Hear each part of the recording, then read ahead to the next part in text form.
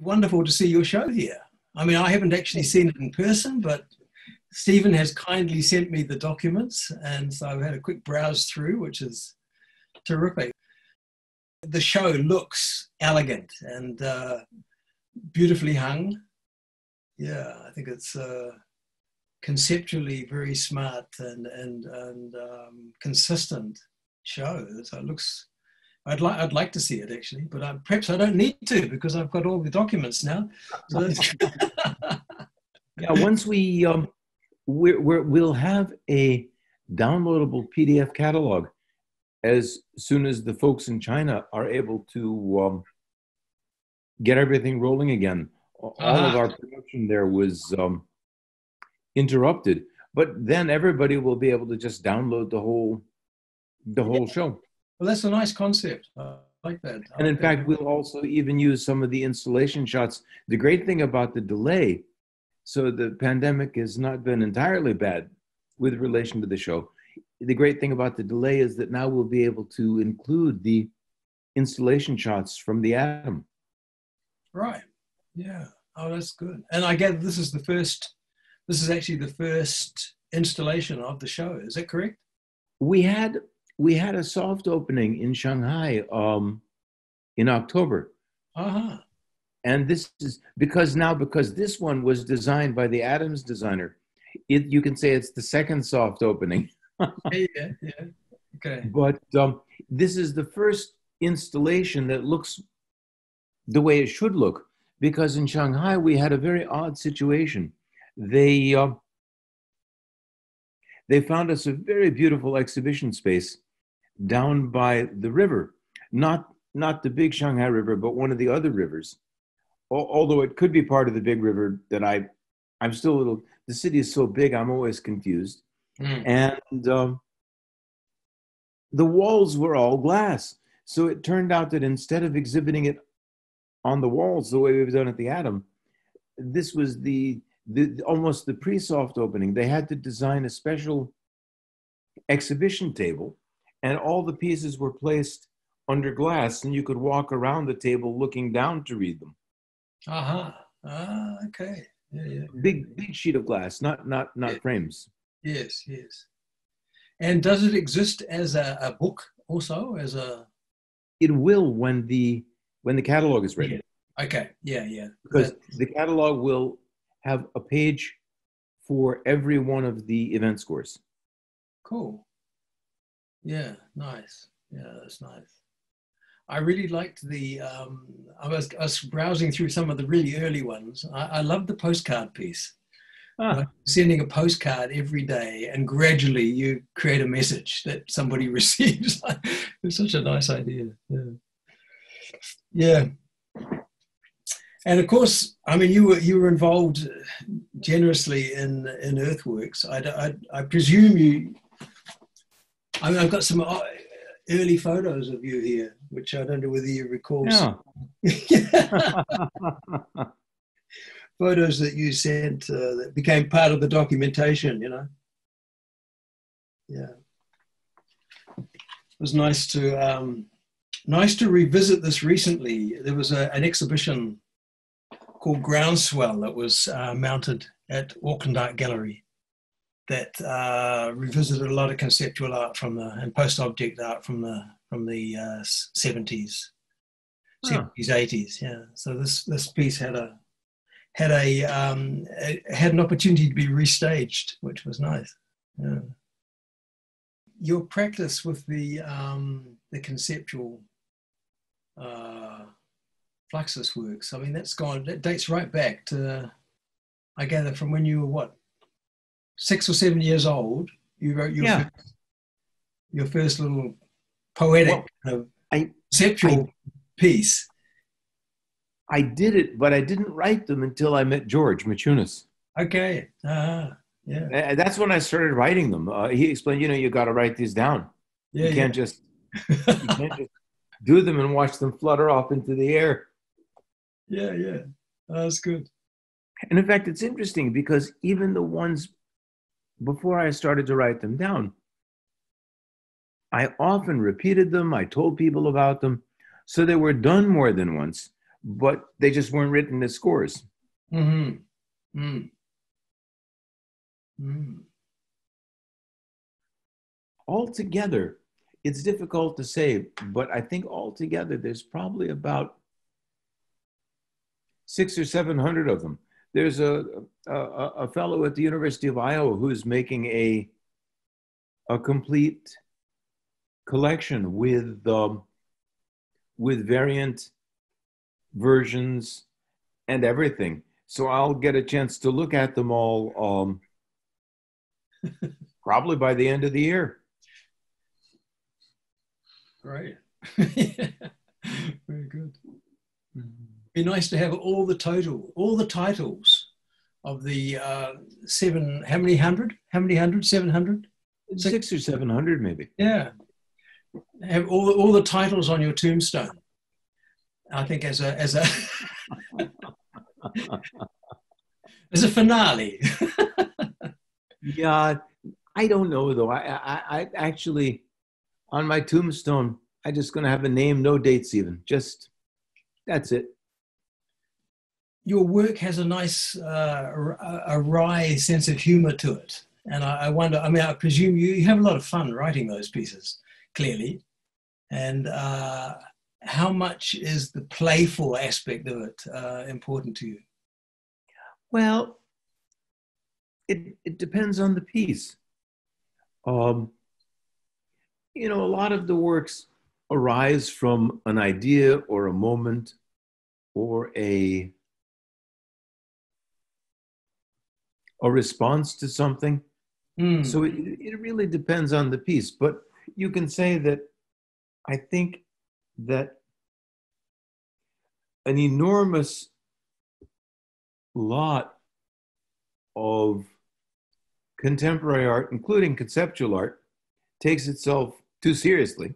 But I've also got to say that in some cases, there's a lot of artworks and artists who don't take themselves seriously enough. You need a balance between play and other qualities. And it depends on the idea you're working with, or the context or the moment. Mm. To what extent might you have been influenced by Asian thinking, you know, with the kind of more immensely Taoist kind of philosophy? Buddhist, Zen, yeah, in great part. If I would say, in an odd way, I mean, I hope it does. It's probably making too much out of it, but in an odd way, one of the people that I looked to as a kind of role model was the 6th century Chinese hermit monk Han Shan, because he would write these marvelous little poems and then leave them on trees or rocks or the walls of monasteries. Wow. And they were gathered up and collected after he died. I've got about 10 different translations of his work. The best translation overall was a wonderful little booklet that Gary Snyder published called Cold Mountain Poems. And he only translated about 16 or 17 of them, but they're just wonderful. But then again, the big collected works, there's translations of maybe 300 of them. I'm gonna have to check that out. I was just wondering maybe if you could go back to the Earthworks project and talk about how you both initially made contact, and how did you come in contact with each other and develop that piece, Phil? I was hunting around trying to find connections that would actually give me the range of latitude, altitude, longitudinal sort of associations around the planet, and made connection with, I think it came through my kind of scratch orchestra connections in London.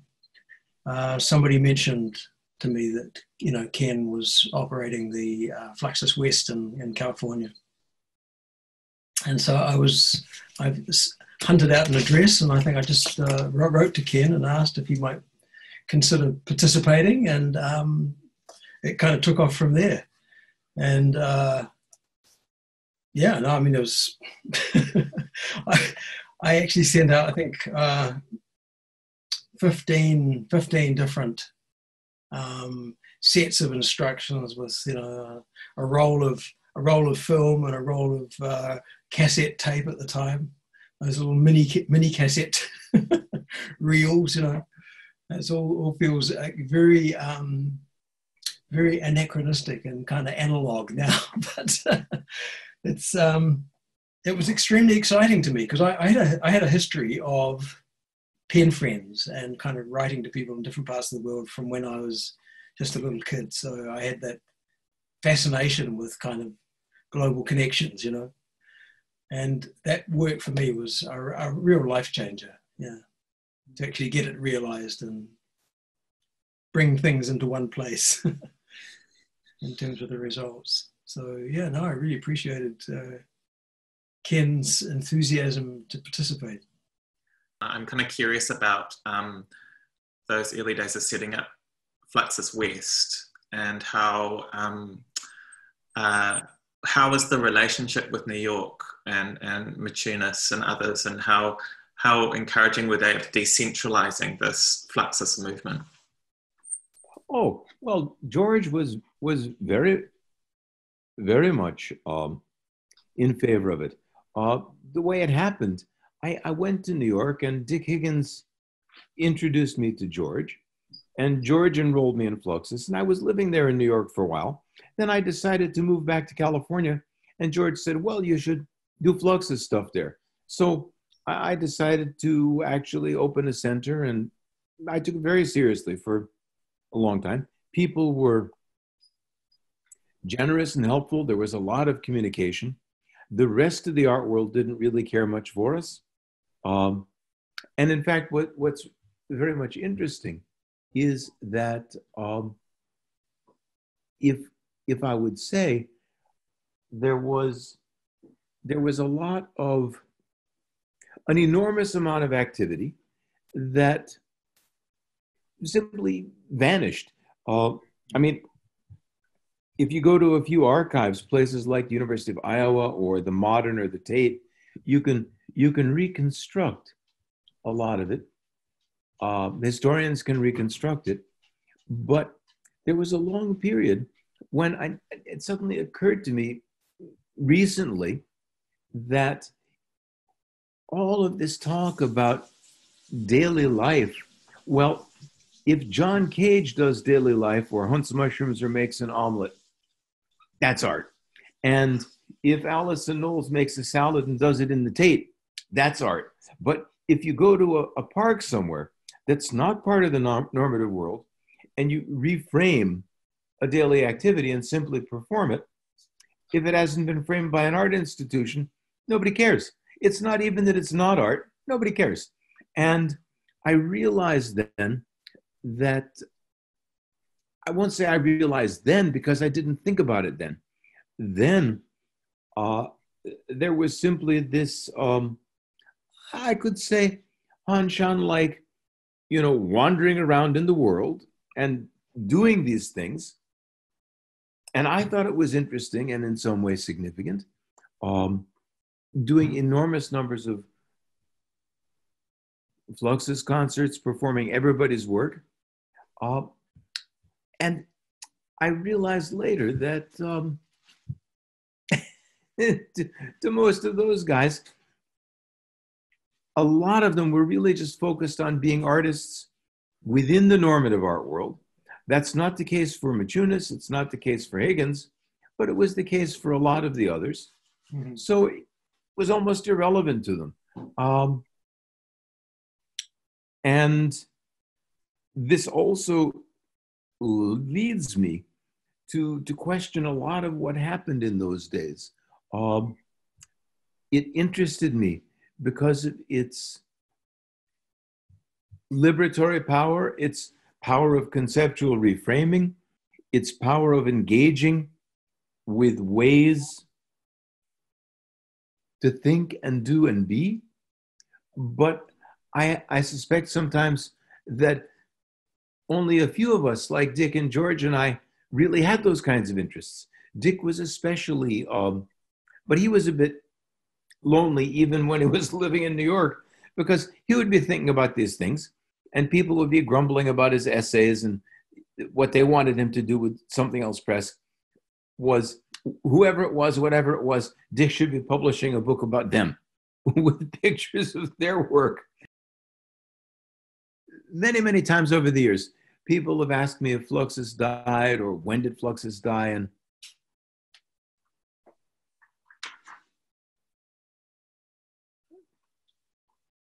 and the other day I realized, for me, when it was when I opened the newspaper and I saw that Christo was dead, because he was,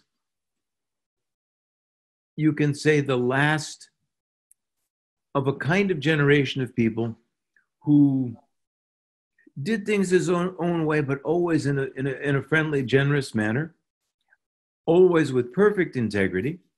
And he brought a world into being in a perfect way. Mm. So for me, when Dick Higgins, did you say? Christo. Oh, sorry. Christo. Oh, mm-hmm. Mm. Yeah, Christo, he was a little bit part of Fluxus. Did a few things with Fluxus at the very beginning. Right. But he really went his own way as himself all the time. We were close personal friends, and when I lived in New York, we used to see each other an awful lot. But I just mean that for me, he, and I could say in an interesting way, Carolee Schneemann, June Paik, a few others, represented the most elegant and perfect realization of Fluxus, but he was the last. What about George Brecht? When did What? George Brecht? George Brecht. Well, George is very important, but geez, he's been gone for ages. Been gone a long time, yeah. But he had a good, very good presence, didn't he? And I mean, I had some connection with that in London in the late 60s, because he was a good friend of Cornelius Cardew's and came through London regularly and often participated in the Scratch Orchestra events. So Scratch Orchestra, but George, Fluxus kind of influence. George withdrew from the world really already in the 1980s, the early 1980s. If you wanted to talk to George even, you had to send him a postcard. That's right. And postcard man. if he wanted to talk to you, you'd write him a letter. You tell him when you were going to call. And if he wanted to talk to you, he'd plug the phone in and answer.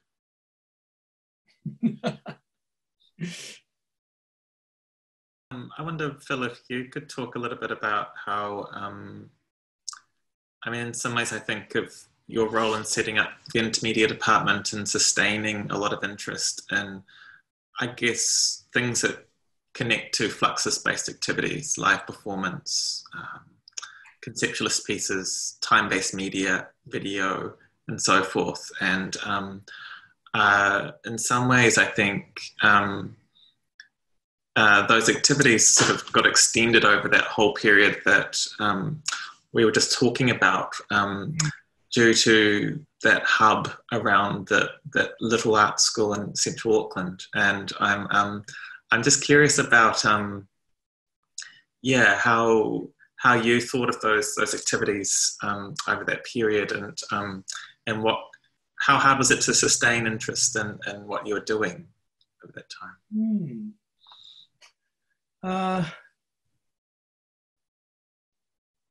I guess I've always had a much more kind of a broader kind of transdisciplinary sort of interest anyway. So Fluxus thinking has definitely been an influence, strong influence. But for my own personal practice, it's kind of, I guess it's kind of spread across different media according to what the concept demanded. So, and I was very keen to create a situation where borders dissolved, really, where students had access to a lot of different media and could explore ideas freely through a range of media. So, in association with that, I taught a consistent program of Fluxus, Dada, futurist history, and I mean, I'm very disappointed these days to find so little of that kind of taught or known by students.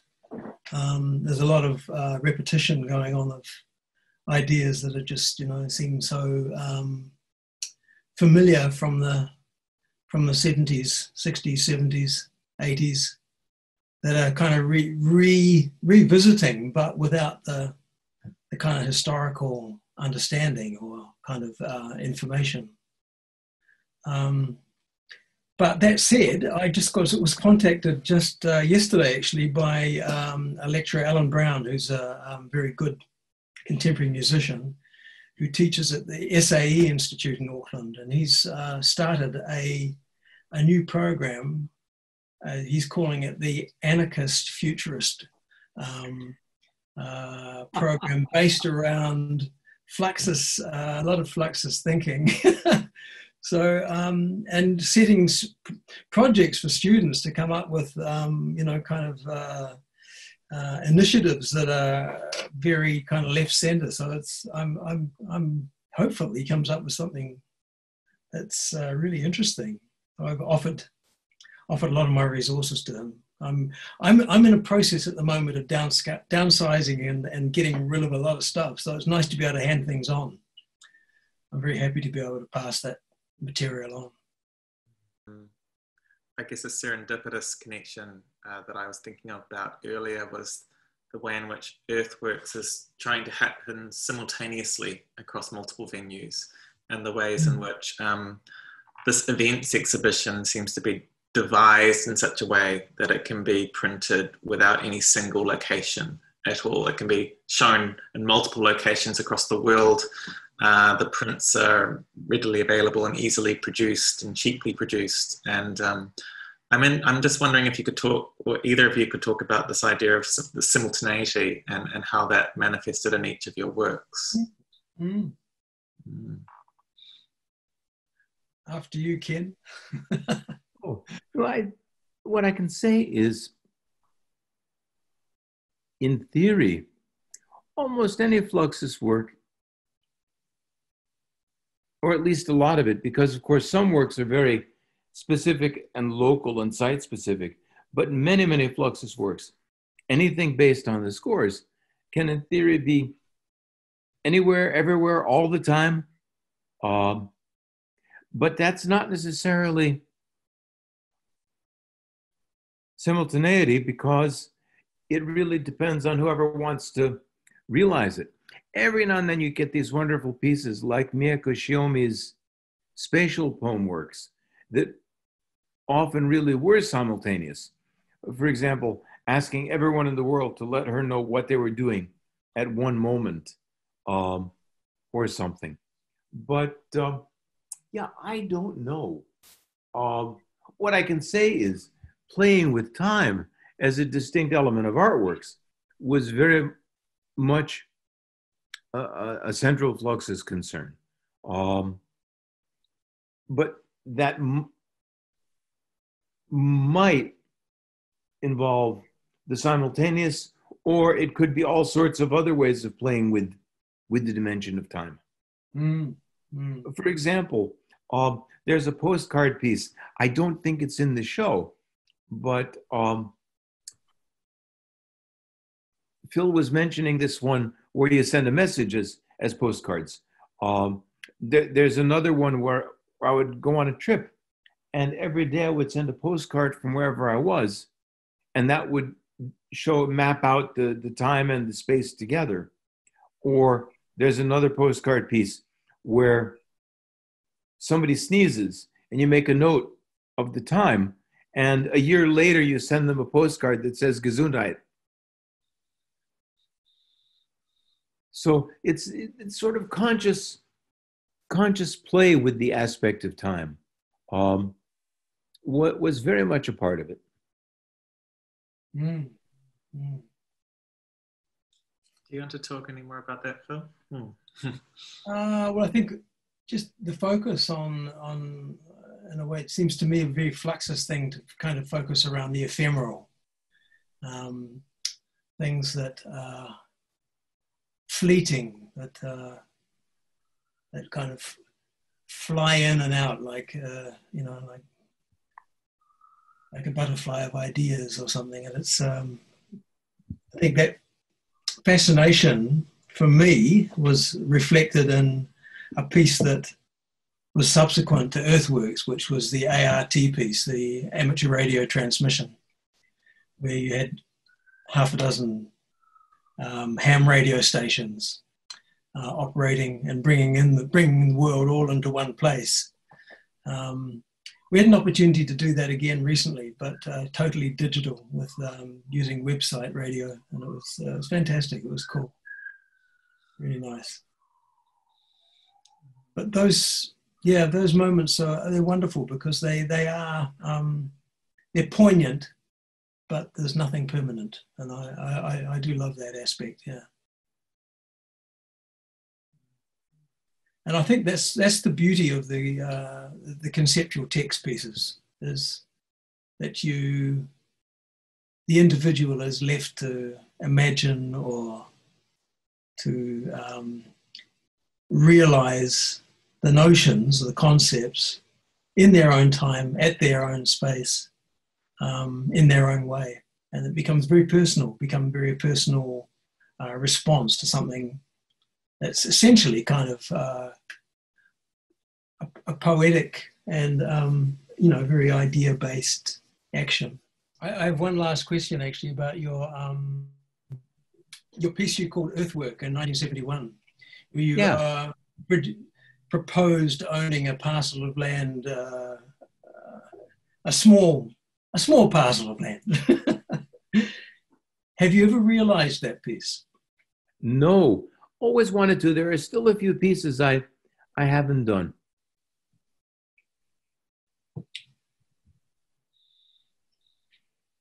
I don't know. Maybe if I think about it, maybe we could arrange to do it in Wellington or Auckland or something. And in fact, you don't even need to own the land on the top. It's a cubic foot of earth. And I think it's 6 feet down or something like that. Down, wasn't it? 6 feet under. But I'm curious about the stance that Fluxus took, and a lot of artists of your generation, where it not only avoided or their market, but it seemed to kind of run counter to it and try to disrupt it. So you, Ken, will deliberately make endless editions of prints of your works and give them away freely. And I'm just sort of curious about many years later, when artists have, such as say Tino Sehgal and others, have famously allowed his works to be acquisitioned into collections with spoken instructions without any tangible material thing being transacted. I'm kind of curious about whether how you feel about that, like the likes of Tino Sehgal in this, the value of an idea literally being exchanged as opposed to an object. Yeah, it's an interesting question. What I can say is that I find Tino Sehgal fascinating because I think he's an interesting and serious guy. For myself, I struggled with this whole idea of markets and how to do things or make a living. I'll send you I'll send you a digital copy of a book I wrote years ago. It's called The Aesthetics. And in it, there's a few chapters where I really discuss how can you make a living from this stuff? What should the economics of art be? And ultimately, what came of it for me was, at one point, when Dick Higgins was in California, at California Institute of the Arts, there was this era when, at the beginning, when a lot of Fluxus people were there. Dick, Allison Knowles, June Paik, Emmett Williams. Everybody was in Los Angeles teaching at Cal Arts. And then there was a huge earthquake, the San Fernando Valley earthquake in 71, I think it was. And Dick decided to go home or go back east. And he decided to go home to live in Vermont at that time. And so he closed up operations in California. And I decided to go back to school and finish my degrees. I had this very bad habit of dropping in and dropping out of college, kind of unpredictably way back then. And Dick gave me one good piece of advice, which is probably the best piece of advice I ever got. He said, oh, whatever you do, don't get any art degrees. They're useless. Get a degree in something that you can make a living at. And I didn't exactly plan it that way, but in fact, I wound up taking the advice, and I got a doctorate in behavioral science. And after I got the degree, I still was dropping in and out of the art world and trying to make a living as an artist. But when I got to Norway, due to an odd series of circumstances, I was offered a job where I could use my degree, and I became a professor. And the reason Dick told me to not get an art degree is, look, you don't want to have to depend on the art world for a living. You don't have to depend on teaching art for a living. All of it's unpredictable. Get a degree where you can actually do something interesting and useful and support yourself so that your art is free. And that's what I did. Now, the odd thing is, I have to say, very much like all those things that didn't happen, that if they happen in museums, they're art, and if they didn't happen in museums, they don't exist. And when I say happen in museums, they're art. I'm even talking about, if you make an omelet in your kitchen, it's an omelet. If you make an omelet in a museum, it's everyday life that's really art, but it's everyday life because it's really art, because. And it sets up this endless cycle of conversation. Well, what I found in some odd way was that I was very good at the stuff that I worked with. For a while, I was a university dean, and I was doing all these things. But what I didn't count on was the fact that they take up an enormous amount of brain power and processing time. So I didn't have to worry about art to make a living. But on the other hand, the art kind of receded. When I come back to think about it, in a way, I don't sell stuff because it doesn't make a difference. Don't need to. I didn't really plan on it, but almost without planning to, I became reasonably wealthy. And so I can do whatever I wish with my time. But as a result of that, then the art is still free. Now, it's an interesting question. If somebody would come to me, Tino Sehgal style, and offer to buy one of my events and own it with all the rights attending it, and they offered me, let's say, $1 million, would I sell it to them? Well, the truth is, if somebody offered me $1 million, I would probably sell them with all the rights because I got 600 of them. And never say no to $1 million. But the thing that I found so unbelievably or very believably admirable about Christo and Jean-Claude was that they did everything their way and they supported it their way. I remember, for example, Christo always said, he and Jean-Claude always said that they were the only sponsors of their projects. They sold art to raise the money so that they could afford to be the only sponsors. When they were building Surrounded Islands in Miami, American Express came to them and they were desperate at the time because the project was going to cost $12 million. They only had about $2 million on hand, and they were really working day and night to try and raise the money. And American Express came to them and offered to sponsor the project. And they laughed and said, "You don't understand how much these things cost. This is going to cost like $12 million. And the guys at American Express shrugged and said, "Sure, we'll do that." And then the Christos actually had to explain, "Thank you, we deeply appreciate the offer, but we never have sponsors. We are the only sponsors of our work." And that really meant something to me.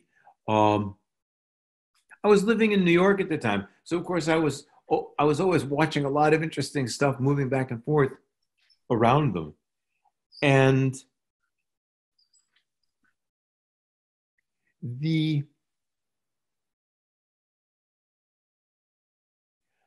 to me, this was an enormous statement, Another thing that I recall at one point, way back when, going back to World War II, Christo's family, one of the members of his family, had owned a very successful chemical company.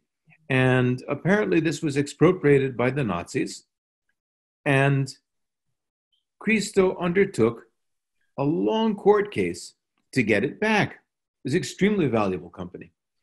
He won the case, he got it back, and then he gave it away. He didn't want the money from it. He simply wanted justice and that it should not be improperly owned. But he didn't, even though it was very valuable, he didn't want the money from the actual company. Mm-hmm. And to me, one reason... Principled guy. Yeah, one reason I admired him so much was this strong dedication to principles. And I see... Ethical. Yeah. Yes. I see a lot of people in the world, in art and politics, in every field, sort of being loose and shifty. And it's nothing you can look up to and admire. Now, I think Tino Sehgal actually does what he wants to do. So for me, that's okay. I don't mind it. And I find a lot of the ways that folks deal with these challenges, if they deal with it their way, it's admirable. I sometimes, I think, geez, could I have done something differently? Should I have done something differently? And the answer is, I don't know.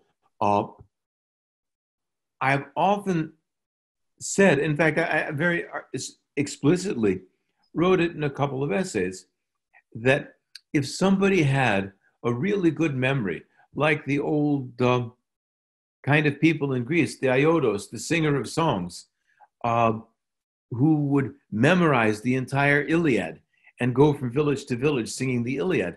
Well, if you found somebody with a good enough memory, somebody could own my entire body of work. Now, I've made instantiations that are mine. They're unique. They take a physical form, or I write a score, or I do something, and maybe I give it away, or maybe somebody buys one. But whoever has it owns it, whether it's a gift or a purchase. But if somebody really wanted to own my work, all they'd have to do is memorize the scores, and there it would be forever. That was perhaps leads nicely into my other question, which is perhaps directed towards both of you. But you used the term score, but then I think some of your works, they kind of fluctuate between operating like a series of instructions that someone can actually do, and then, but then on the other end, they operate like a poem, in the sense that they're a perfectly formed piece, and you are communicating it as an idea. And once you've read it, you've essentially activated the piece. And I guess perhaps one of the reasons I thought about Phil is that I know you, for your performances, you've made quite beautiful graphic scores, many of which were on display in Wellington at City Gallery recently. And I think those scores are both an expression of the piece, but they also perhaps operate as a kind of a series of instructions and help direct musicians as to what they're supposed to do, or performers. And I guess I'm kind of curious about how, to what degree a kind of a Cajun kind of model of score is operating in each of your practices, in the sense that in some ways, once the score exists as text, it can exist entirely independently of both of you, but in various ways, both of you are inextricably entangled in those projects. And I'm just sort of curious about maybe if you could discuss that side of the projects from each of your perspectives. Phil. Yeah, well, in my practice, I suppose I have two modes of operation. It depends to what extent you need to tell somebody what to do, how explicit you make the instructions, or whether you know how oblique or how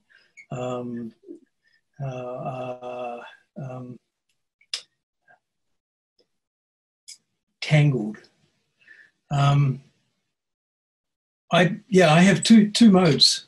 One is like if I'm working often with a group where I actually, as I do in From Scratch, I need to provide quite specific instructions, then I can write a score. If I do my other more personal practice, it's more of a visual music concept. So it's I don't expect anybody to have to realize it, but we do set up interpretations, and then it's very open-ended. And that's much more, it's much more in the spirit of Fluxus, perhaps, than the other, which is more structured and more conforms more to I mean, they're still within my own shorthand kind of mode and my own kind of grammar, but they conform more to a more conventional mode, I guess, or understanding of composition. Yeah. No. Well, when you were asking that, I almost was thinking that in some way, it's probably true of all music or all written things. Once the score exists, or once the text of a play exists, then it can be realized in many ways. I mean, once Mozart has written Don Giovanni, then there it is, and everybody can do their Don Giovanni. Some realizations are better, others are probably more feeble, but it's Mozart's work and someone else's realization. The same for Shakespeare, any Shakespeare play. In theory, I've often said, although I'm not always happy with some realizations, but the truth is, it's always possible. Someone else might realize my work much better than I do. You know, especially if I'm feeling too lackadaisical or haphazard, so I'm just being a bit careless, and then someone else does a perfect focused job, you know, their Ken Friedman will be better than my Ken Friedman.